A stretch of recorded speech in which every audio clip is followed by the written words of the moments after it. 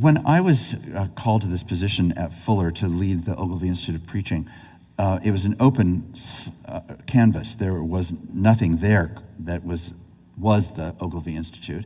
And it was really up to me to work with some other people to figure out what should the vision of the Institute be. This led to spending the better part of a year trying to just understand what is happening in the education and formation of preachers and preaching.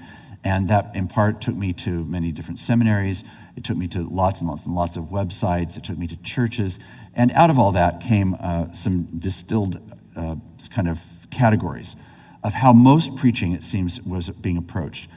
A great deal of preaching formation seemed to happen around preaching as information. Secondly, there were a lot of schools and programs of preaching that had a vision of worship that was seeing worship and preaching specifically as a form of inspiration. So it was information, inspiration, and the third category that was prominent, but not as frequently spoken about, but palpably present, was preaching as entertainment. Now, those three forms, information, inspiration, and entertainment, I would argue are all part of preaching. I can't imagine that we could come up with a robust description of preaching that wouldn't in some way describe and have a valued place even for all three of those. There are high visions for those three things, and there are lower visions of those three things. There are things about those three categories that might fit quite comfortably in our understanding and theology and practice of preaching, but there would be other ways in which those things are practiced which might be really quite foreign to what it is that we're about. But what concerned me most was that while I could see that those categories had their own place, that did not begin to name to me what I saw as the crisis of preaching. Now, the crisis of preaching is described, of course, by different people in different ways. It's described at times as a crisis that comes about because we're in a crisis of knowledge in general. So the thoughts of somebody making truth claims, knowledge claims about a reality that's invisible and inaccessible is itself a scandalous and problematical thing. That's certainly true. And therefore, the possibility of being a preacher who asserts and defends and argues for that kind of total vision of reality framed by the reality of God made known in Christ is a contentious and controversial claim. That's part of why preaching is a scandal on that front. But there are, I think, much more profound reasons. And to me, one of the most profound reasons is the breakdown between speech and act. So it's often, of course, pointed out that the church is very good about talking, but not very good about doing. And this is captured in part with an image that I referred to this morning, if you happen to be here. It's a story that is told by Max Dupree about the time when one of his grandchildren was born extremely premature, just weighing a little more than 1 pound. The father of this baby had abandoned Max's daughter, and he rushed to the hospital to try to be a helping grandfather in whatever way he could. The nurse that was attending the baby and his daughter said that what he needed to do was to come every day and to stroke the baby's body and to tell her name was Zoe, to tell Zoe over and over again how much he loves her, because what she needs most is to be able to connect his voice to his touch. Now, he uses that as an illustration of the connectedness that's needed in leadership. I'm using it today to say that's the connectedness that's needed in preaching, and it's the connectedness that's needed in Christian discipleship. It's this connectedness between what the church says and what the church actually lives. And when there is a break between voice and touch, or when there is a collision between voice and touch, then there's this tremendous sense of a crisis that is created in our capacity to communicate about the thing that we say actually heals voice and touch. So we would say in the proclamation of the gospel that our life is saved by Jesus Christ, and it is in the process of being transformed, and it shows up until it doesn't show up. It just gets proclaimed, but it doesn't actually show up in the world in many ways.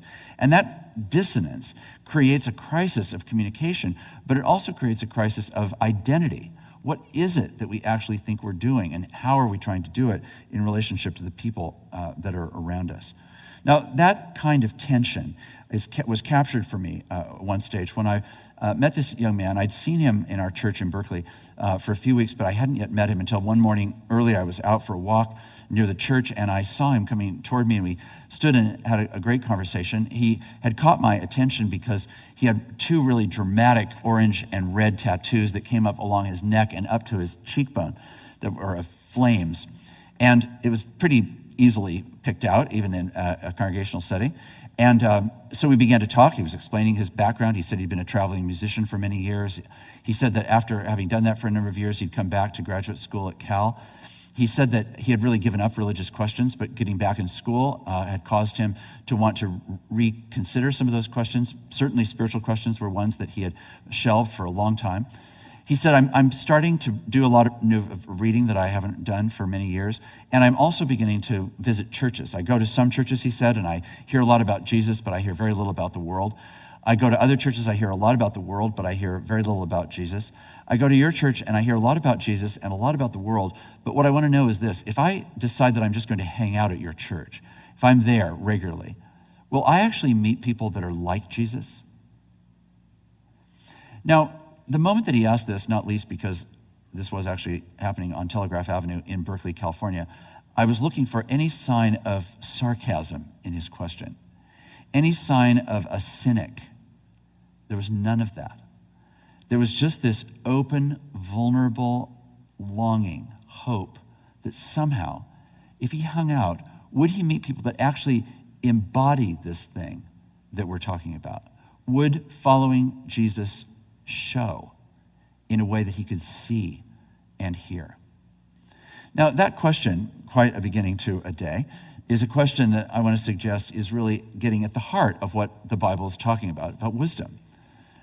If we understand biblical wisdom truly, I think what we get to is an understanding that wisdom is something which is meant to be both seen and heard. It's embodied. So the definition that I have come to use about preaching, about wisdom rather, is that wisdom is the truth and character of God lived in context. The truth and character of God lived in context. And Jesus is himself the incarnation of that kind of vision of wisdom. He is the ultimate expression of the truth and character of God lived in context. But in turn, we, the church, are meant to be people who are the embodiment of the truth and character of God lived in context. And while we don't embody it or live it perfectly, nor do I frankly think that the culture around us even expects it to be perfect. It expects it to be credible. That's a very different standard. There might be some people who will just endlessly nitpick at the church about whether or not it perfectly keeps its witness. I don't think that's the expectation that most people have. They just want it to be fundamentally credible. A feeling that most of the time, much of the time, and especially in the places that matter most, the church actually shows up with authentic life that validates the proclamation that it offers. So in the formation of the Ogilvy Institute, then the question that began to emerge was, if we're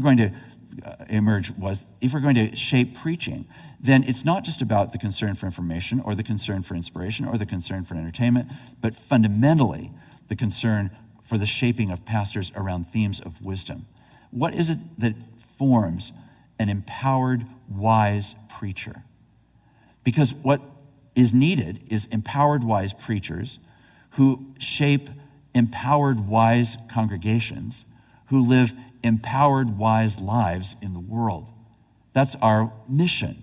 And it's that trajectory that's not the demonstration or the proclamation of just information. It's not just a few inspiring moments. It's not just some great stories. It's not just some hallowed and extremely important truth claims.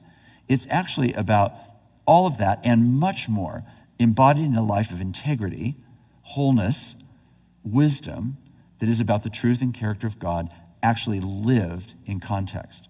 And a lot of the concentration that goes into preaching and talk about preaching is talk. It's how do we improve the talk of the preacher. But I think what most profoundly shapes the talk of the preacher is the character of the preacher that actually shapes the talk of the preacher. And so much of what actually gets heard is fundamentally the instinct, the filter, the curiosity, at times the jadedness, the uncertainty of wondering, is that preacher authentic? Are they credible?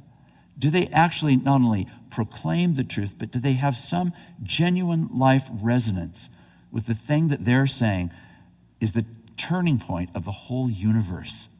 Surely there's got to be credible witness, credible evidence, credible wisdom that brings these themes together. And yet so often, it's not. So often the scandal of the church, whether it's related to preachers and their own particular public crises or their private crises, or the simple disconnection between themselves as people in a body, in a real world, in a real family, in a real church body, is separated from the spiritual reality that we seek to proclaim. And that crisis is a crisis that I think the Bible is referring to when it talks about the crisis of wisdom. And the call, therefore, to live into the truth and character of God that is embodied in real terms, in a context, is the call to wisdom that then means we, the preacher, becomes, by God's grace, an empowered, wisdom-seeking, wisdom-formed person whose life and character are on a trajectory of transformation into the likeness of Jesus Christ, that then seeks to call a congregation into that same deep work of transformation, where the dissonance between speech and action, between voice and touch, where the hypocrisy that is so often seen within the church and certainly outside the church is actually diminished by being set on a trajectory that fundamentally is committed to holding these two things together. That stream that holds these two things together is what I think Old and New Testament alike mean by the wisdom stream. And the incarnation of wisdom in Jesus is the incarnation of that truth and character of God lived in context. So the kind of 3rd, 4th century debates, not least the Pelagian debates, that often, sent the church running, particularly in some Reformed understanding of this later, running from any suggestion that we could be saved by anything other than God's grace, tragically left behind the baby with the bathwater. And what got left behind was the suggestion that then somehow, if we're going to separate ourselves from a legalism by which there could be any form in which we could make ourselves righteous before God, then it ipso facto leads sometimes to the emotional and even theological conclusion that our action is actually just incidental. I cannot see that in the pages of the gospel. I can't see any evidence that our actions are incidental. They are actually intrinsic to our identity, and they're certainly meant to be intrinsic to our sense of what a mature Christian discipleship is about. So it's this call to hold these two things together and to not be victim to any suggestion that we could ever earn our own righteousness. Absolutely not ever could we do that. And at the same time, our action is not made incidental. Our action, because of the kingdom, is made even more important. It will not be saving action, but it is not incidental to the authentication of God's saving action to which our life is meant to bear tangible witness. Now, because we're a smaller group, I'm just going to pause there and actually have a little conversation with you before moving on, because I want to move on and illustrate this in several different ways, but this is a little more of a conversational group. So let me just pause and see if anybody wants to throw a tomato, raise a flag, ask a question, whatever you might like to say. Any response, reaction, questions, anything that you want to say? Sure.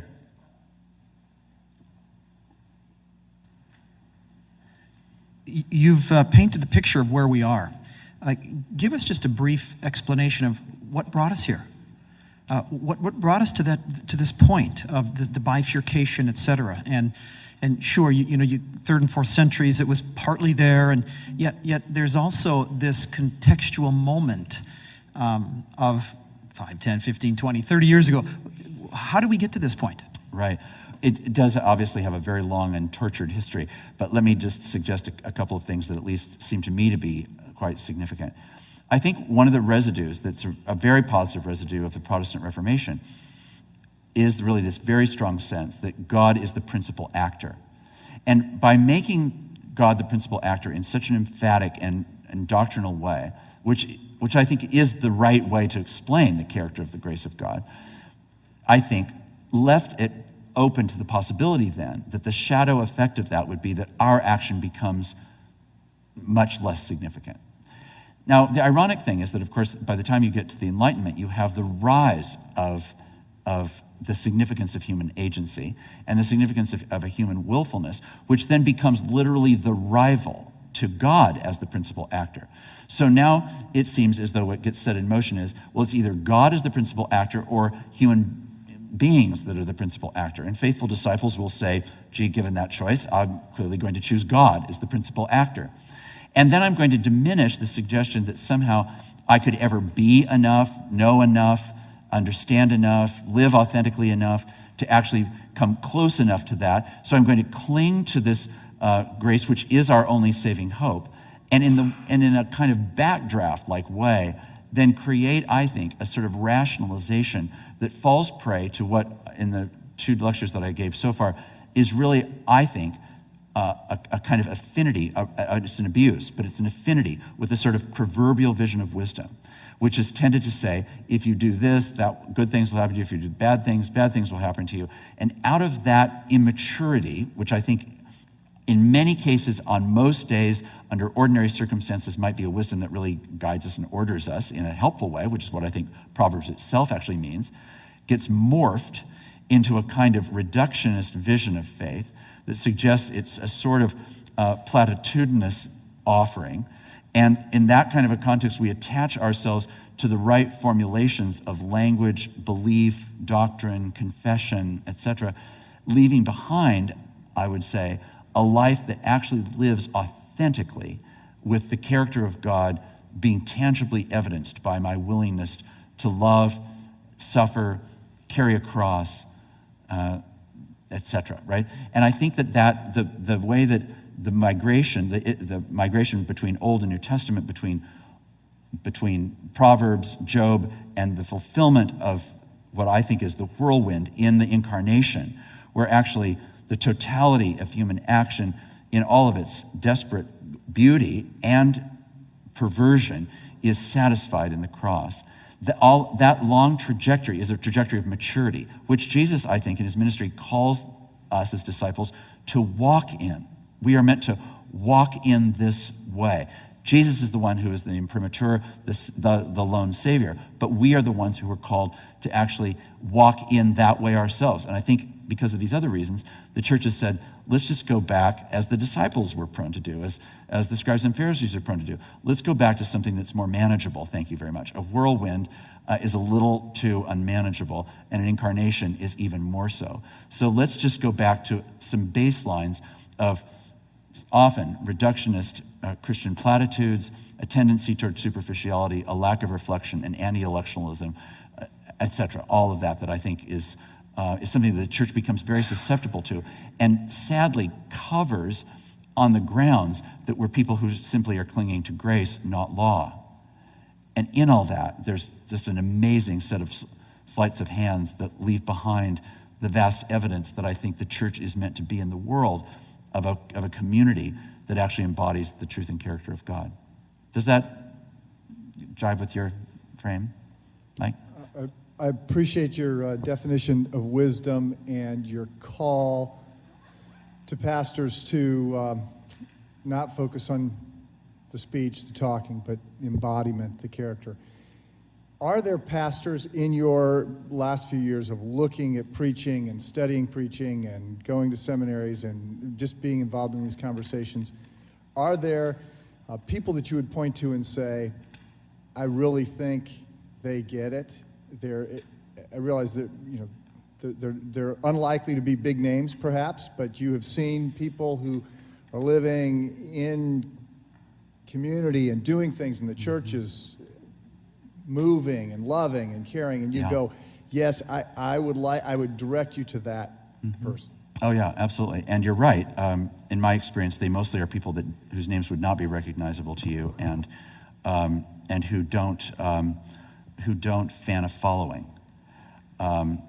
And what they do is point people to authentic discipleship in a way that is clearly being lived out for them in a genuine and costly way, and frankly is going to be awkward for the populist to want to be drawn to. It's more angular than that. It's more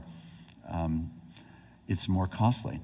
So yes, I'm very encouraged by that, and I'm moved by that. I'm humbled by that. I'm reminded by their witness of the significance and the transformative power of that. I'm surprised by the evidences of a grace that is so quietly transformative, and the communities that are being shaped by their life and by their preaching. So yes, I mean, I think that's really true. I'm sure there are well-known preachers for whom that is also true, but I do think that often the fog layer of large, prominent preaching pulpits is thick enough, not least in the literal age of fog machines as an accompaniment to Christian worship, that I think it is harder to discern. And there are layers of complexities about power and money and popularity that I think make that very difficult. Any other? Yes. Mark, I was struck by your distinction between a credible witness and a perfect witness. Yes. You said the culture doesn't expect the witness of the church to be perfect, but credible. I'd like for you to reflect on that maybe just a little bit more as it relates to pastors and church leaders. Because it seems that a sort of thought that we ought to be going for the perfect witness leads some to, on the one hand, just discount any possibility and they ignore it. And to others, there's this sort of pathological perfectionism, Right. that it ends up being counterproductive, Yes. but it's this sense that we feel like, again, we have to be perfect. Could you just reflect a little bit more on that? Right.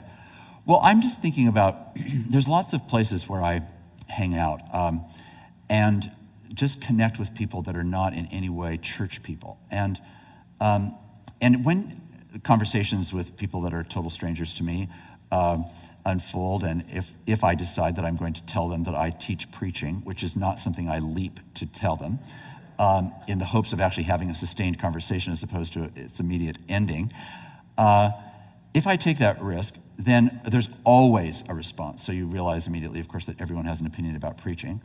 And then secondly, their opinion does get to this collision. And the things that they point to are not the things that are perfectionistic in their expectations. It's really instead just sort of, there was this one guy, they might say, who, I am not a believer, I don't go to church, that's not my thing. But I remember this one person that I knew who was a Christian. And, they were with us in whatever we were doing as well. But they did pay attention to people that no one else wanted to pay attention to. They did express a compassion that some of the rest of us were really too self-interested to bother with, et cetera, right? They kind of go down that road. And that would be the kind of casual data point that I would use as an expression of that. On a larger level, I was really taken by the death of John Paul II. And it happened, literally, this is such a funny, odd sort of story to tell, but it was true, and it's endemic to the story, so I have to tell you this, that it happened on the day that his death was really going to be memorialized in the service on St. Peter's Plaza. I was traveling literally from here to South Africa. So it happened because of the routing that I was in. I was in maybe 5 countries in the course of this one particular travel day. And of course, in each of the airports, in their own nationalities, there was coverage of John Paul's service. Now, the thing that was amazing to me about this was that I was in different countries, some of which had really strong anti-Catholic feeling, and some of which had, sort of atheistic feeling, and others were passionately Christian nations, I guess I would say. And over the course of that, I found it really amazing that people were so able to say, as commentators of all these different nations said, lots of things to criticize about John Paul II. He wasn't this, he didn't do that, I didn't agree with him on that point, this wasn't one of my favorite decisions, etc. And then people saying, but his life actually was a remarkable life. It bore witness to something that exceeds all those things. So even though I disagreed with him, I was disappointed by him, I didn't think he did this or that, what is so important about him is who he actually was as a person. Now that, to me, was a very interesting kind of anecdote, I guess, that I'm throwing into the mix to say, there was this evidence of saying, I can make a distinction between perfection and that. This was not perfection. But was this credible? Yeah. Would I believe that if John Paul II said, Jesus loves the poor, that I could get a credible witness and that John Paul himself would be that? I think there's a lot of people who are looking for that sort of credible witness. Any other comments or questions anyone wants to raise? So this hunger really for preaching wisdom in a wisdom-hungry world is what I want us to now reflect on in light of what I've just been saying about wisdom. When I say that the world is wisdom hungry, I mean it's wisdom hungry for the kind of wisdom that I'm talking about. But of course, I'm fully aware that the world that we are all a part of doesn't talk about wisdom in that way, and they don't name it in this way. But they reflect the longing for that in this way. So I would suggest a couple of thought exercises that I would encourage you as pastors, those of you who are pastors, to perhaps take advantage of. I would encourage you to take a given week and to say, you're just going to keep a wisdom-hungry journal. That you're going to be listening to conversations, newscasters, newspaper articles, television, movies that you might see, music that you're listening to, and just find yourself asking, so what are they actually hungering for? And what I would say I hear is a deep, profound hunger for something that makes life work, that pervades economic discussions, it pervades political discussions, it pervades social, ethnic discussions, it pervades relationships between men and women, it pervades family concerns, it pervades discussions of violence and war. It's everywhere across the array. And if I was to say what popular non-churchy sounding definition might I use for wisdom, I would say biblical wisdom is what makes life work. It's actually what puts the pieces of life into a coherent vision, but it also heals, it restores, it reconciles, it has the capacity to overcome, it has the capacity to defeat, it has the capacity to save. It literally makes life work.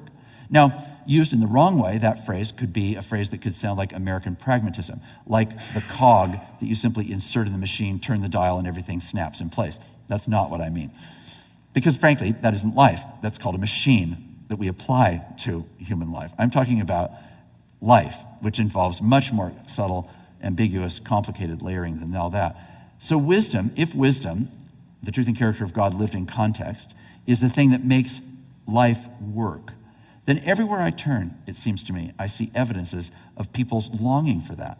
Now, it's misattached. So in a day where attachment theory is a popular thing to talk about, I would say theologically, attachment theory is a lot theological, because we are attached and not attached to the right things. We're wrongly attached to things that will never satisfy, and we're detached from things that could actually satisfy. So part of it then is, how do I engage in conversations, relationships, demonstrations of love and justice and mercy in the world that actually invite people into authentic places where this wisdom that we're talking about is being sought, honored, named, proclaimed, affirmed, lived in some, again, very, very tangible way. And I'm inviting people into that. So this last weekend, my wife and I had an opportunity to spend our first empty nester getaway weekend with both sons now out of the house. We went to New York City, one of our favorite places, and we did all the great and wonderful things that a person can do in a weekend only really in New York City. So I think, for example, of the questions that were raised for me as we stood in Brooklyn. And we went to a variety of different neighborhoods in Brooklyn, some of which are extremely poor, some of which are sort of, the beyond cool 24-year-olds. The, oh my gosh, does anyone here even know how to write down the number 30? I mean, they're just like, it's an astonishingly young feeling place, some of the towns in Brooklyn, or neighborhoods of Brooklyn. And in that context, we attended a David Byrne concert, one of the people who was, of course, very formative in the Talking Heads. So you go to this concert filled with people that are mostly in their 20s. David Byrne has been, actively a musical influence for probably 35 or 40 years. You stand for the 3 hours of the concert, the screaming, yelling, wild, amazing David Byrne concert. And most of the music that people got the most agitated about were the songs that were the oldest, of course. And they were the songs that, in a certain way, were the most despairing. So the declarations that he would make about the character of life. But all around me are people who are pursuing life. You vigorously feel that. What is it attached to? Well, it's largely attached, first of all, to themselves. It's attached to their own coolness. It's attached to their own sense of occupation, to their moment. But it's also attached at a more substantial level to their own questions, to their own sense of being restless and unsettled by anything that feels like easy reductionistic answers. It's fed by the desire for a life that is more than the life that they have, but not a life that completely gives up romanticism. So the interesting thing about David Byrne that reflects, for me, issues of a hunger for wisdom is that on the one hand, as you may know, some of his music is really kind of a techno music sound. That's part of what is kind of his definition, and some of his dancing gestures and the beat of his songs is all that sort of techno sound.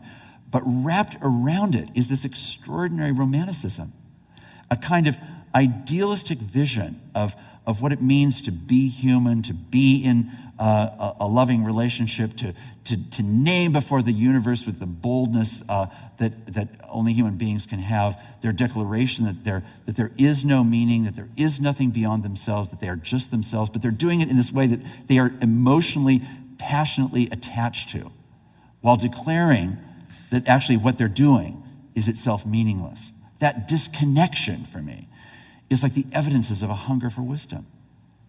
Now, it doesn't feel like you therefore walk across that easy bridge to go, excuse me, David Byrne, could I have the microphone? I'd like to share a word of wisdom with a wisdom-hungry audience on this night in Brooklyn. I'm not suggesting that transference happens. But what I am saying is it shapes me. Having an experience of that and standing inside the questions and the drama of that moment of culture expresses and inhabits things that I can and do connect with. There is a longing that's expressed and a perplexity expressed in those lyrics and in that energy, which I can identify with. While I also would say, in Jesus Christ, there is a response, a rich, rich response to the very questions that you're actually giving. But I am with you in the passion of the questions and the refusal to accept easy answers and in the longing for something that's more than the platitudes of the church and for the desire for the evidences of a life that actually looks credible, right? That's what I mean when I say we are, I think, living in a wisdom-seeking culture. Now tonight, there's going to be a debate. It will be listened to by millions and millions and millions of people. Some people would say, by definition, a presidential debate is itself an abandonment of any pursuit of wisdom. It has nothing to do with wisdom. It has only to do with cynicism and manipulation and the undecided in certain key swing states. That's hardly a place to find wisdom, we might argue. Remains to be seen what actually is said tonight, both what is said by each, but also what is said to the other. That will be almost the most critical part of the debate. It's not just what each says, but really the value of the debate is that they're now saying it to each other face to face in a way that has not been true up to this moment. That's why we have debates. That's why it's a different thing. It's unfortunate that we make such a big deal of these because they're so loaded. But in any case, so we come to an experience like that, a great moment for a wisdom journal, to say, now what am I learning as I stand inside this debate? What do I think the people of the United States who are trying to make this vote decision are going to decide on, and by what criteria? What will be the values, the issues that are shaping what the listeners are going to bring to it? That's its own evidences of a hunger for wisdom. And the responses of the candidates is going to suggest what they think is a satisfying response to those questions, or at least they're hoping will be a satisfying response to some of the people who are asking those questions. Now, in that interaction, I would suggest that part of the tragedy of our culture at the moment is that the bifurcation, the polarization of the two political parties has meant that really the church, sadly, has often suggested either right or left, that wisdom is found either right or left. I think that's an indefensible position, given the character of the messiness of the kingdom of God and the way that Jesus himself both lived and had enough to offend everyone, left, right, middle, or otherwise. And so therefore, I want to listen to the questions that I think people are asking, but I also want to listen for what it is that the candidates are suggesting. And then if I was in a pulpit setting, I do tend to address political questions if I'm addressing a text that seems to me to be a legitimate text for that. But I would not weigh in on my view of who won or lost the debate or how anyone should vote. But what I would want to do is to call people last Sunday to say it really matters in our citizenship that we think carefully and wisely about our leadership decisions. This is that moment. What are going to be the values that you're going to bring through the debate? And then what are you going to listen for? And then by what criteria will you evaluate its capacity to actually demonstrate? And what is the connection? And this is a key issue too, going back to Max's point about voice and touch. Do we believe that that leader or that leader will be the one that will more likely bring what we think is the break of voice and touch back together again? And for what reason do we think that will actually occur? Now, all of that, to me, is an example of simply attempting to try to be an active wisdom seeker. I'm trying to understand wisdom as it's practiced in the culture, but then I'm trying to bring to that the experience of what I think biblical faith actually enables us to consider. So an experience like that debate would be a great moment to then ask, what do we think? Now, the difficulty will be that we will probably evaluate tonight's debate by nature of the case, the way that we tend to evaluate the significance of sermons. Did we like the sermon or not? Did it make sense? Did we like the stories? Was the punchline good? What about the buzz factor, etc.? All those sorts of things. Rather than actually the wisdom that may or may not have been actually given to us by the message. And likewise, with the debate, we will often listen for those things and fail to actually understand something that's deeper. And then even beyond that, we will be talking still primarily about words, not about action. So we're going to be talking about how did it get formulated verbally rather than how did it get performed. And part of the performance concerns, whether we're relating to either of the two candidates, are really why it matters from a biblical point of view is because we're actually looking for authenticity. We're looking for a credible witness for whether or not the person is actually living into what they are themselves affirming. Now, the very challenge of doing this, of course, in the political context, is shaped by the fact that there are so many political factors that prevail that make it not in any way a story of a single person's actions, whether it's the president or Romney. So either way, there's a complicated context that disturbs, arrests, sometimes diverts our actions. What do we make of that? That will also be a wisdom exercise. Now, the reason all this is the detail I'm going into is that, in a way, I want us to think again about wisdom then as the question about the public discipleship of the people to whom we're preaching. Because what I'm trying to do is not just, as a preacher, form a capacity for theological affirmation. I'm actually trying, through preaching and through many things that happen in the life of the church, I'm trying to actually form wise people who will be committed to a discernment and a pursuit of the truth and character of God, and that truth and character being lived in their life and related to the particular context and setting in which they're meant to live and serve and work. So the greatest evidences of the success of preaching is by no means what happens at the door or in the visceral impact when you're in the sanctuary. It's whether or not it shows up in the public lives of people that are attending our services. And if in fact that trajectory is broken, which I would suggest it is, to that degree, our preaching then again is put in question. Are we actually preaching toward an outcome that shows up throughout the week in all kinds of offices and neighborhoods and backdoor fence discussions and soccer games and in competitive settings and in non-competitive settings and at hospitals and in bread lines? Does it show up all the way in the context of transformed life in the world?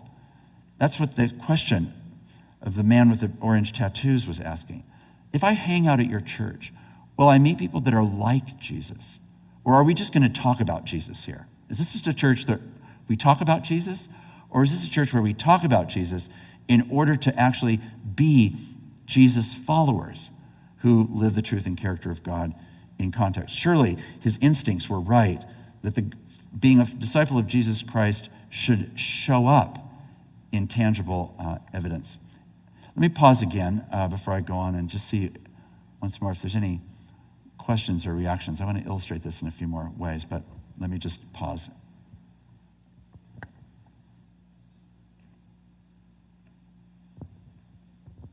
Hi there. Is this on? Just a question on just thinking about, interested with your, experience with John Stott Ministries and just preaching in general. And just wondering how this, in a typical sort of class, seminar on how to teach preaching to preachers, how some of this would how you would kind of encourage preachers, incorporate this into the training program as to how to focus on formation in this sort of broader perspective rather than just the words. Right. I think the heart of it for me is really a focus on a call to simply immerse ourselves endlessly in the Gospels. So I think the most formative thing is actually biblical formation, and in particular, I think it really is spending as much time as possible simply immersed in the gospel texts themselves. Certainly some of the New Testament, but I think there's nothing quite like actually just being in the Gospels. And I think it is the cornerstone of our formation. Certainly it was the formation of the earliest preachers of the New Testament, but it was also, I think it is still, the formation that gives us an instinct that's different than formulas, different than doctrine, different than styles of communication that have more to do with our sociology than have to do with the peculiar angularity of Jesus's confrontational style. So I think a lot of preachers, by instinct and personality, enter the pastoral ministry wanting to bring blessing to their congregation, wanting to bring good news, wanting to bring peace to their congregation. But what that can sometimes translate into is, I just need to keep everybody happy. And then my preaching becomes subject to the question of, are people happy? Do people like my preaching? It's really kind of unimaginable to think that Jesus would have ever asked that question. Do people like my preaching? I don't think that would be a question that would matter to him. But a great deal of our homiletical training is oriented toward, I need to help people like my preaching in some way. And then there's different criteria and standards by which that happens. I think by sticking in the gospel, you end up, I hope, living in that environment of the costliness, the angularity, the uncertainty, the surprise, the confrontation, the feeling that that's really the primary formation. And I do have to say that probably the preaching that has mattered the most to me has been preaching that in some way or another stays closely related to that instinct. It doesn't mean that I'm always only preaching on the Gospels, clearly. I'm just meaning that instinct is an instinct then that I bring to the whole exercise of interpretation and ultimately of sermonization in how I approach a given text and what it is that I would want to appeal to people to do. One of the ways in this is also then understanding that we put ourselves always as learners in that process. So the whole idea of the preacher standing behind a pulpit in a high-raised area speaking down to the people is a problematical architecture. I know that it's meant to honor the word, but it often becomes associated with the preacher, and then it's about literally my capacity to pontificate as opposed to what we're calling people to, which is this embodied, humble, sacrificial discipleship, which is the thing that I think is more the theme. So then the question becomes, what are the themes that are going to be seminal in shaping your life? And how will it be that those themes are retained and nurtured in a church context which will often fight those very instincts, especially, I think, frankly, when they are the most angularly Jesus-derived. This is why in the formation of what I'm doing at Fuller, we've developed this program called Micah groups, which are regional preacher formation groups, which are groups of 12 preachers, multi-ethnic, multiracial, multi-denominational, multi-economic groups that meet together for 2 years and respond together every other month. They meet for 4 hours and they work through a curriculum that's some written material, audio and video material that we've either created or assembled to stimulate the kind of reflection, self-reflection, spiritual reflection, preaching reflection that will set people on a course as preachers of, I hope, becoming more empowered, wise preachers. That's the intention of what we're doing. And it's been, it's just an early experiment. We have so much to learn about how to do this better, but I think that's all part of instigating this kind of applied approach that I'm discussing. Yeah. Any other? I really appreciated what you were saying about listening to the world around us, to the culture, to hear what those needs and hungers are for the wisdom of God, and especially appreciate your encouragement to all that, yes, indeed, the Jesus that we serve and follow and proclaim does answer and respond to those needs. But I was wondering if you could flesh out more what you said about how the church often has offered empty platitudes that don't really answer and bring, God and God in Christ's answer to those hungers and needs. What are some of those ways that the church has failed in that response to hungers and needs in the world that Jesus does have an answer, but we haven't served it? I think what happens, honestly, is just a lot of good intended diversion. The institutional church, which we are a part of, I am a part of, I live off of it. People that go to churches go to seminaries, and seminaries pay my salary. And you are paid, if you're a pastor, by people who, for some reason or another, have decided that you and your ministry is worth giving to financially, and there are certain expectations of form, style, habitation, clothing, education, that will all accompany that.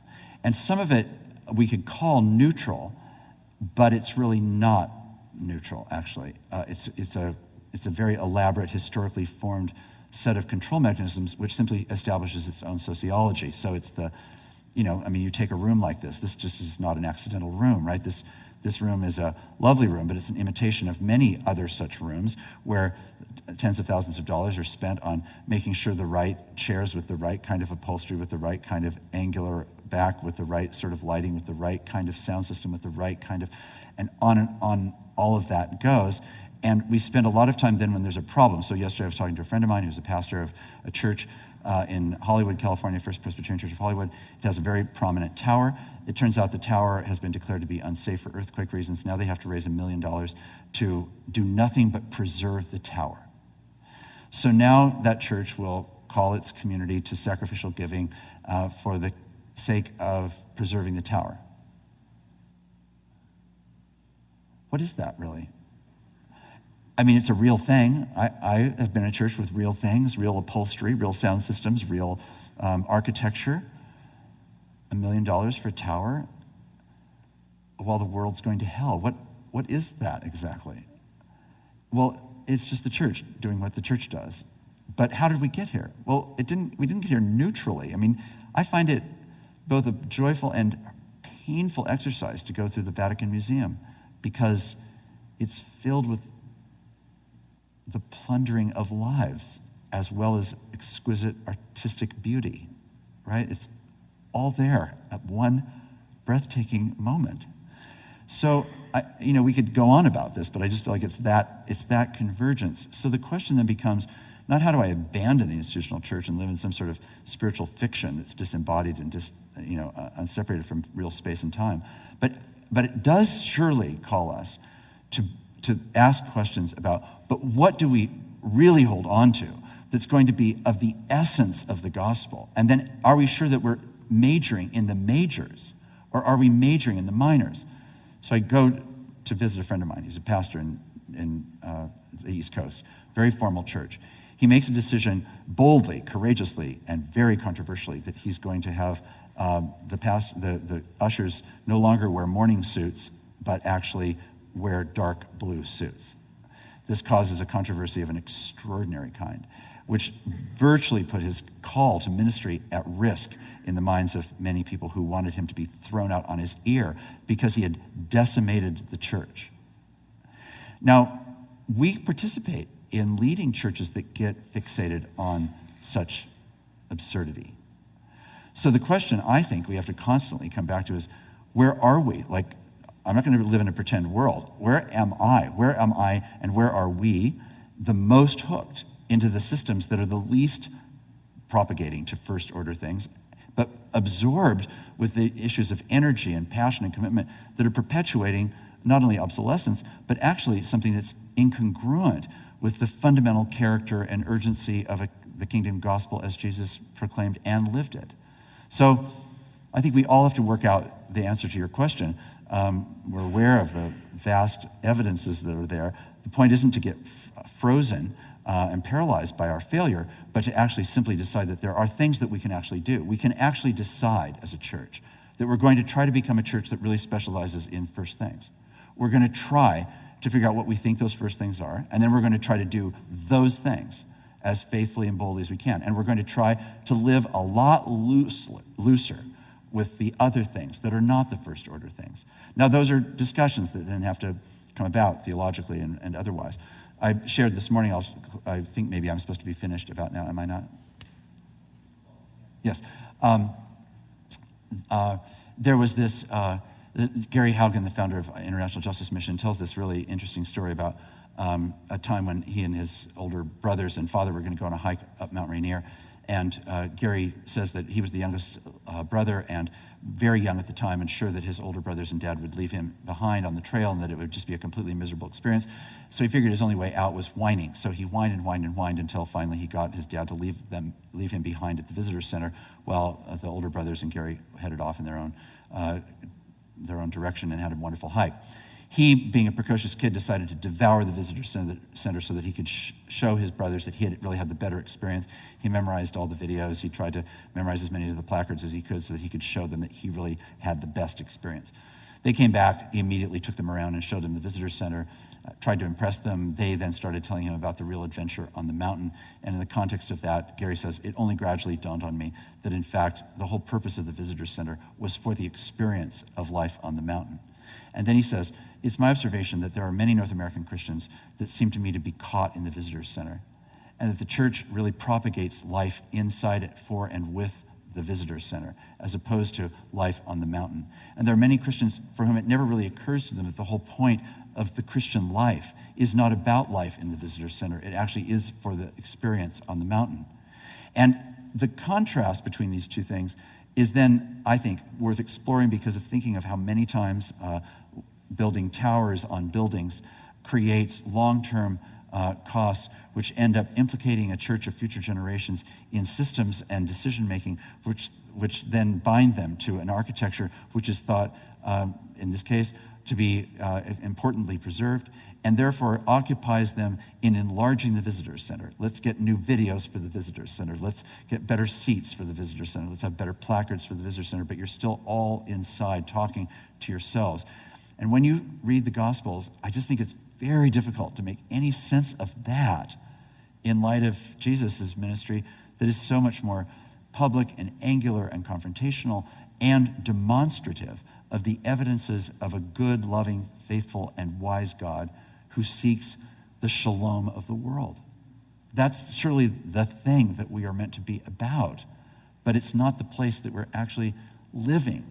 So in that in-between space, some choose to simply abandon the church. I do understand those instincts. I'm not prepared to abandon the church, but I am prepared to say if I'm going to stay in the institutional church, then I'm going to stay in the institutional church and seek to do everything possible to re-clarify my own sense of first order, our sense together of first order concerns, and how we make those first order concerns first order in our actual practice, and not just a derivative that comes out when we sort of give a nod to the things that we think matter when, in fact, we're occupied with towers. So that's the tension that we live in. And I think there are signs of hope. I think it's one of the places that God can give us wisdom. And I hope that that's part of what can encourage us and challenge us as well. Thank you very much. Let's thank Mark.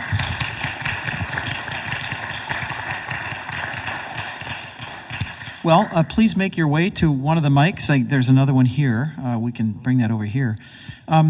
If you would help us as people are thinking about their questions, two things.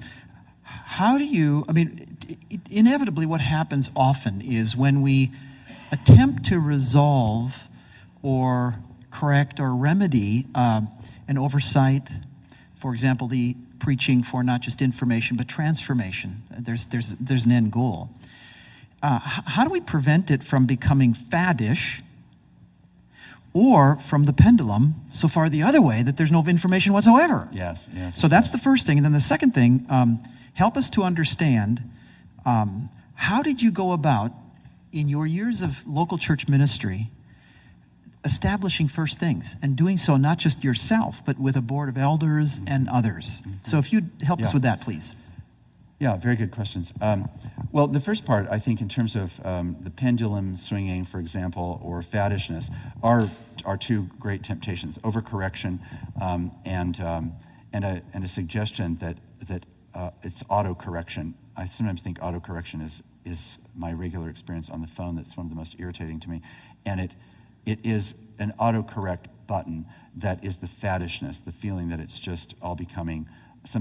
It becomes an obsession in its own way. So I think for me, the way out of that is by actually just naming it as publicly and as overtly as possible. And to realize that if I'm actually going to do that, then I'm accountable. This is one of the things where I think the Reformed tradition, the Protestant tradition really is so helpful in realizing that there is a public accountability to the proclamation of God's word. And that part of the reason why literacy occurred wherever the Reformation went was because of the need for the congregation to hold the preacher accountable for whether or not what the preacher was saying was actually the proclamation of what was truly written.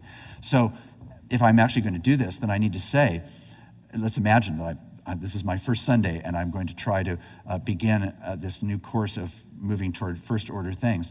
I would want to say, this is what we're trying to do. And we are, as a community, engaged in this. We've been at this, I'm presuming several things I would say. I've been at this for a number of months with our elders and leaders. We've been having conversations about the significance of these themes. We've come to a kind of consensus about what we've understood these things to be.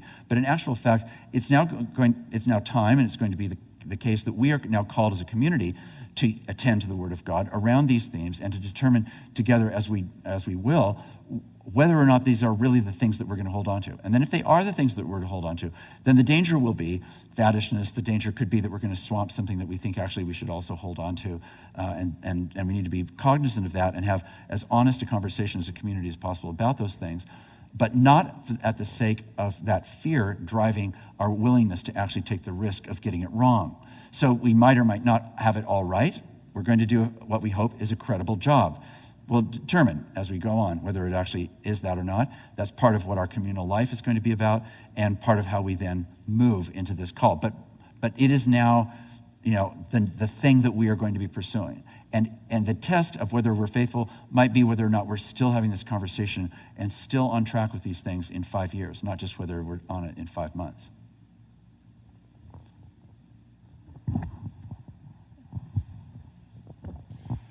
Thanks so much, Dr. Labberton. Question, you talked about the Gospels and immersing ourselves in the Gospels being very formative. Could you talk just a little bit about how the wisdom books in the Old Testament, Proverbs, Ecclesiastes, are formative? Obviously, we know we need to preach them as well, but maybe even on a larger scale, how those books shape the way that we do ministry and lead our congregations. Right. Well, I think proverbial wisdom, I would refer you to the 2 lectures that I gave before this, because the first lecture was on Proverbs and Job, really, and the second one today was on the New Testament. So some of these connections I'm happy to go over that again, but you'll get much more there than what I'm able to say right now. Certainly, I do think that those are part of the canon, and they are extremely important part of what needs to be preached. So the question then becomes, how do we develop a biblical theology of wisdom? And I think that pulls from many different parts of the Old Testament, not just from the portions that we typically call wisdom literature. But there's a number of places where actually even in the opening chapters of Genesis and in other places where you would find strong wisdom themes. And I would want to build a strong sense that my understanding of Proverbs is really a depiction of what happens in ordinary time in many places when life is more or less working. And it pushes us in certain reliable, predictable ways to believe in a systemic, deeply creation-implanted element of how the world is itself ordered and which will produce a fruit-bearing life.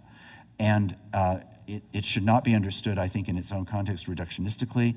I said yesterday that sometimes they become nothing more than bumper stickers. I think that's not true of Proverbs, but it's understandable that Proverbs can become like bumper stickers, as though they're simply a simple declaration that's self-explanatory, when I think actually they're much richer than that. And they are a call to a consistency of action. What they're not is overtly theological. They are framed by a theology, which I would call the theology of the covenant, but they're not themselves nearly as theological as they are practical and horizontal in their implications, right? A lot of Proverbs has to do with horizontal dynamics of life as opposed to the overarching paradigm, which is that the fear of the Lord is the beginning of wisdom. But that frame isn't what Proverbs itself particularly explores. It's much more the implications of that frame in ordinary life. It's my reading of Job that Job and other parts of wisdom literature are a kind of counterpoint to proverbial wisdom, which then takes proverbial wisdom and ignites it under the pressure of crisis, a crisis of, in that case, of innocent suffering. And the question of what happens to wisdom, especially retributive wisdom, if you do good, good will happen to you. If you do bad, bad will happen to you. And then the reversal of that, which I think yesterday was pointed out very helpfully, was actually the way that Job's friends reversed that and said, if bad has happened to you, that must be because you did bad things, which Job then rejects and which causes the dialogue that goes on for so many chapters, and ultimately the exploration of wisdom that Job so deeply seeks, that God himself would answer for why he is so much a suffering innocent. So, and the answer to that is God's presence in the whirlwind, which then becomes, I think, to me, it is a declaration of the wisdom of God that is not about the ideas or language of God, but about God's own identity and presence with and for Job, that affirms Job's doubt and questions and thrashings, even while recontextualizing it as a mere mortal as opposed to God's own divine vision. Furthermore, then it becomes my understanding that whole arc comes to its fulfillment, of course, in Jesus, and especially in Matthew and in John, and then in various places in Paul's writing, these themes of the culmination of the wisdom tradition are brought home in the life, ministry, death, and resurrection of Jesus. So, very briefly, that would be my understanding of how those things connect. Thank you, Dr. Labberton. I was thinking of this is now the third time I've heard you, and I've been thinking about this idea of wisdom as really formative for preaching. And I've been thinking about how in my own preaching ministry of maybe 10 plus years, how I've seemed to vacillate actually very much on the value of preaching. On the one hand, I see in the scriptures and in my lived world and experience how preaching seems to be an essential part of what God is doing in the world. And yet I am at other times quite discouraged, perhaps never more so than in my own pastoral ministry, at seeing the fixation of Christians on the 30 minutes of my talking once a week behind a pulpit. And it's brought me to a place where, if I may say, I have definite ambivalence about the value of preaching. And when I'm listening to you, I have a sense that perhaps this idea of preaching as part of a greater wisdom performance might be the solution, might allay my ambivalence about this. But I feel as though I'm a little bit on the cusp of that great discovery, and was hoping maybe you, in having thought about it a little bit more, could help me understand if that is so, and if so, in what way. No, I think that you've captured something that's really absolutely magnificent. I think that is how preaching needs to be contextualized. It's part of the large speech act of God in the world, of which I'm a participant, you're a participant, the whole church is meant to be a participant, actually even beyond the church. God is speaking. And yet peculiarly and distinctly, God is speaking through preaching, but it's speaking through preaching that actually is meant to be consonant with a life lived among people as a pastor, as a disciple, as a brother or sister in Christ. And it's through the totality of that embodied shared communion that actually then the standing and proclaiming the word actually begins to have a greater authenticity and, I would argue, a greater power. Where the pastor is truly disconnected from their own message or disconnected from the church and their own message, which some preachers really are, is itself a great tragedy, and probably one of those places where where the force of the preaching, especially measured by the standards of wisdom, is going to be less and less possible. So, for example, if I really believed that the whole thing that was going to form my congregation in wisdom was simply the proclamation of the word, as important as I think that is, I would say I would be left in despair. I mean, if the only thing that I could offer was preaching, that would be insufficient. But it's simply not. And it's simply not the case that it's the only way that people hear the Word of God. Is it a distinct, unique, and I would say highly prioritized way that people come to get the big picture of what Scripture is calling us to, and an exhortation to the enactment of that kind of life? It is. I think it's peculiarly that, and therefore something that I would suggest we dare not abandon. But we need to keep it contextualized. And if we make it too much its own thing, like almost the diamond set in its own setting, and the whole ring exists for the sake of the diamond, that is not my understanding of preaching, and that's not my understanding of the nature of the Word of God. It's much more salt and light. It's something that permeates everything, not something that exquisitely exists in its own atomized particularity. And that obsession with preaching, I actually think, is an idolatry of preaching. That's a great danger, especially in churches that honor preaching. You can actually end up with a diamond-setting vision of preaching that actually dishonors the authenticity of the Word of God, which is a transformative word that lands in ordinary space and time and is not a specialized jewel. And when the gospel becomes a specialized jewel, which it is sometimes reduced to in that vision of preaching, I think we have undermined the nature of what the kingdom of God is actually wanting to do in the world. And we've made it an exquisite gift that is nothing like the ordinary, powerful, transformative salt and light that the character of the kingdom is really meant to be represented by. Does that make sense of what you're... Mark, I wonder if you... I'm completely with you with what you just said. I'm remembering an article that you wrote for Leadership Journal 15 years ago, and the opening line... You might be the only person in the world, Michael, who can do that. But well, yes, please, go ahead. And so now I could have it wrong, or you could disavow it, but it was just a very shocking line, and it was something like, every Sunday morning, I, step behind a pulpit and speak for God. And the only thing more ridiculous than that idea would be if I thought I was standing up there to speak for myself or something along those lines. Mm-hmm. So do I have that right? Mm-hmm. Because it is I don't want to suggest it is a haunting refrain, but it is a very sobering thought, and it has shaped my thinking some. And so as you... I love the idea that preaching is salt. It's not the diamond in the ring. That's brilliant. But what is the voice? You said preaching is a voice in the church. It is a privileged voice or a high priority voice. How do you think about that? Well, I mean, one way of these metaphors, they always fail us, as all metaphors will eventually do.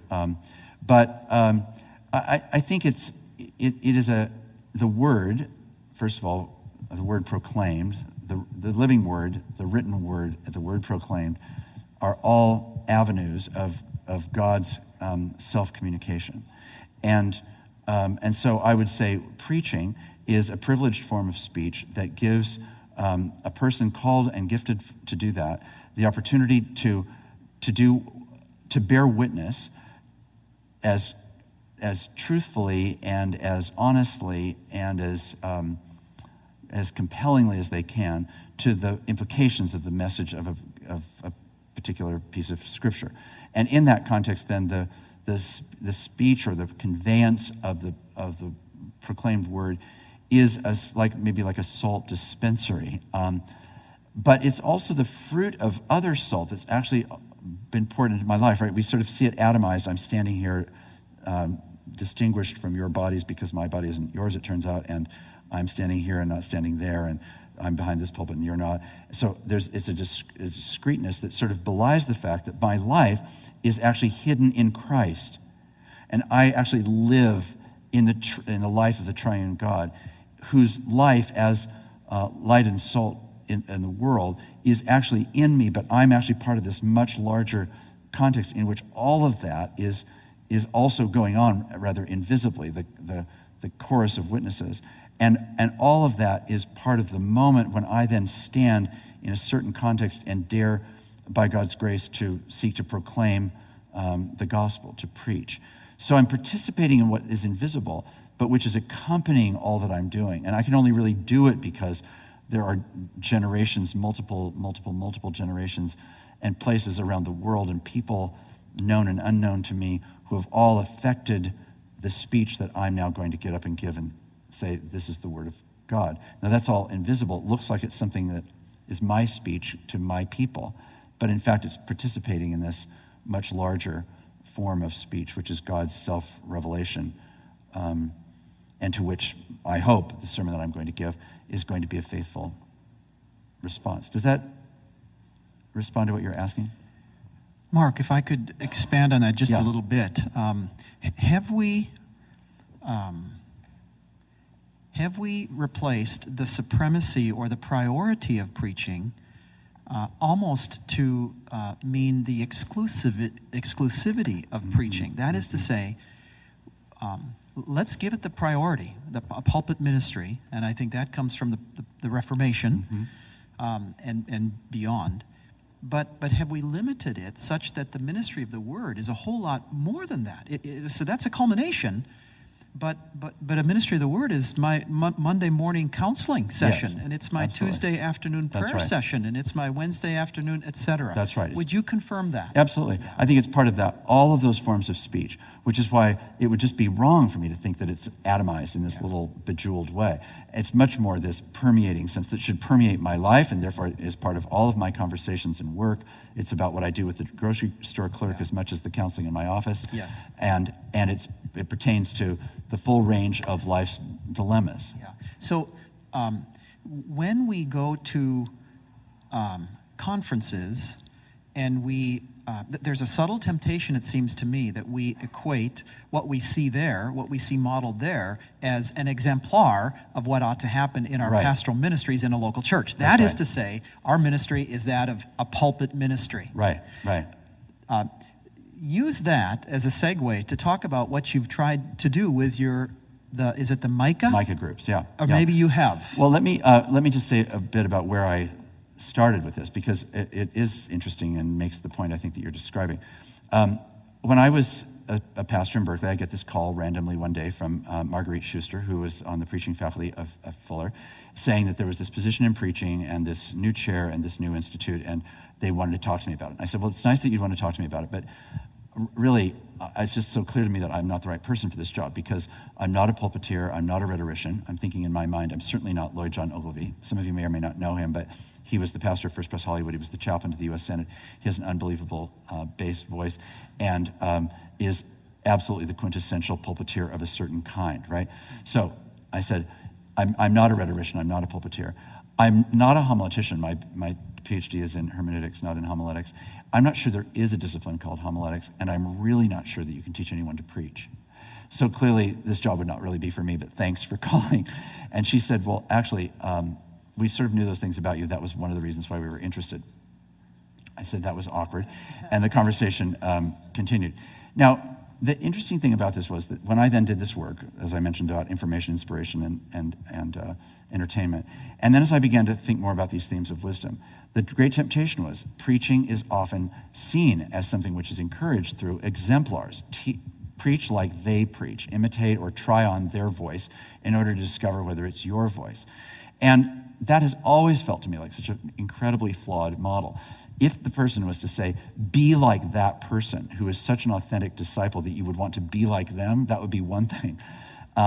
But preach like them, oh gosh, I would never say to my child, you should really talk like your brother. Why should he talk like my brother? I mean, his brother. It doesn't make any sense. And yet that is the way that preaching's often seen.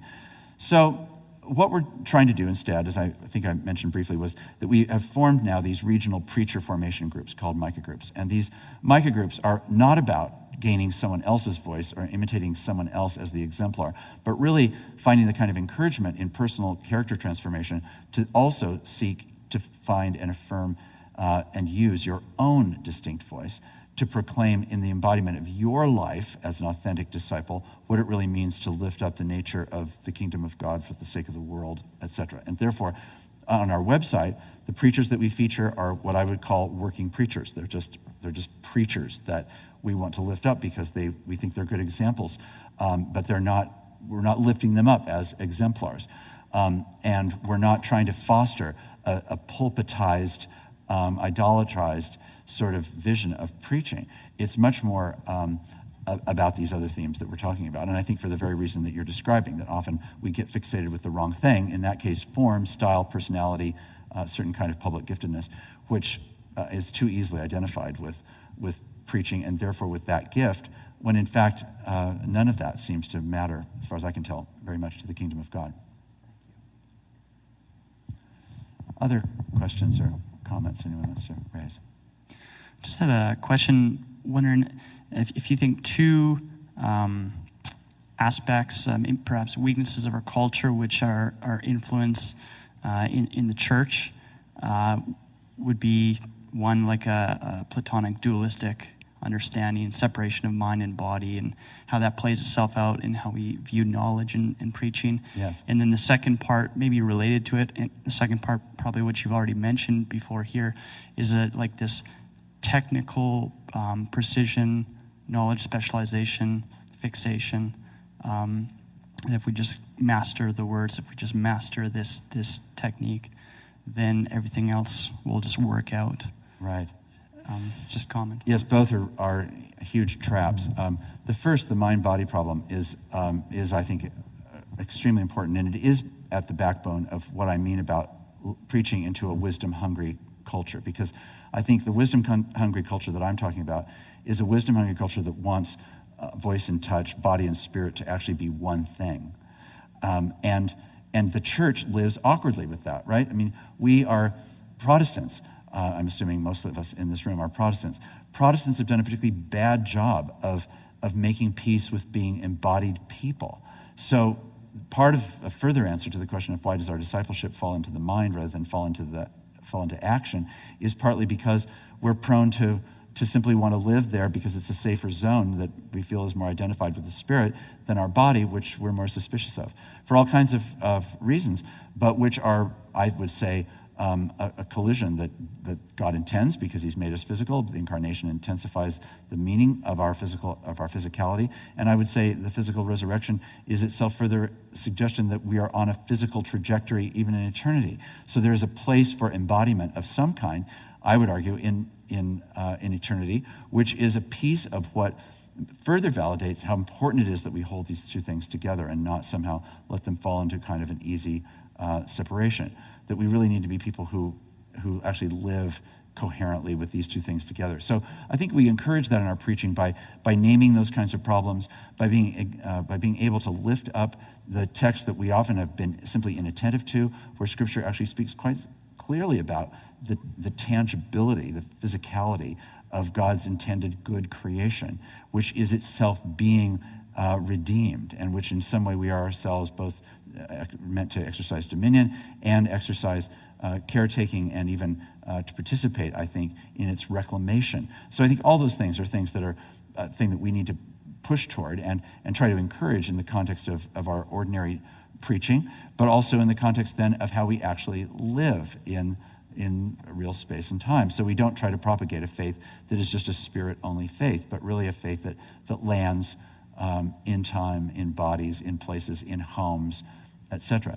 So the disconnection for me comes out on a larger scale when you come up with this study that the Pew Foundation did when the country was so involved in discussions about the legitimate use of torture. A very bodied thing. You can't talk about torture without talking about bodies, right? That bodies are being tortured for the defense of national interest. When the Pew group did its study, they found that white male evangelicals were the most likely to defend the legitimate use of torture in protection of American self-interest. Now, it would be hard to think of a group of people that probably has spent more time listening to preaching than that group of people, and who, if you gave them a test, said, does preaching matter, would be the group that would be among those that would say in the highest numbers, it really matters that we preach. But what is it? It's a disembodied, I would argue, a disembodied spirituality that has made the legitimate use of torture an indefensible moral act from a biblical or non-biblical point of view, a legitimate thing as long as it protects me and my body for as long as I need it until I and me and mine get to go and be with God. I don't think that's an elaborate projection of where that little schematic goes. And yet it shows, again, this breakdown of body, spirit that I think is just not coherent. We are body souls. God intends us to be one whole being. And that kind of discipleship, frankly, is a lot harder. I mean, I think Dostoevsky was right that we can't stand the fact that we've been left with these dilemmas. So what does the church do? The church steps in and fills all the gaps to make sure people are okay with just being spirits. Or alternatively, the church steps in at other times and just makes sure people are okay about having bodies. But the complicated task of the work of the church is to call people to being body souls, right? To being whole people who are both physical and spiritual. So I think we have to work at it in every possible way. And it comes out in hospitality. It comes out in acts of sacrifice. The second question you asked, remind me again what it was? Yes, right. Yeah, that's a very strange thing. I don't think that fixation on the technique of preaching is probably anything more than maybe a couple hundred years old. At least I can't think of examples of that. When I think about commentators that write about preaching, no one exalts the reformers' preaching as preaching in that way. They might care a lot about the content of what they're saying, but it's not the art of the technical proclamation. That's much more of a technique approach that I think is about, maybe it has affinity with kind of the growth of science and the professionalization of knowledge, and the feeling that the more and more expert were the only people that should really be allowed to handle something and to perform it in a certain way for the sake of the wider populace, for whom such a goal would be an impossibility or something. I guess maybe that trajectory would be a possible one to suggest. So I think it helps, I think, to realize that it's a problem that's more recent. I think it's also endemic to a culture that is obsessed with the breakdown in the iPhone 5's map program that would make you think that perhaps the world was coming to an end because of Apple iPhone 5 not having a perfectly functioning map program. That's an extreme example of our obsession with technique and it having to be exactly right.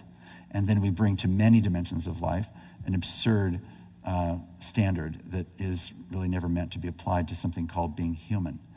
And so I think one of the things that we need to do in our preaching is disentangle our faith from that kind of obsessive idolatry.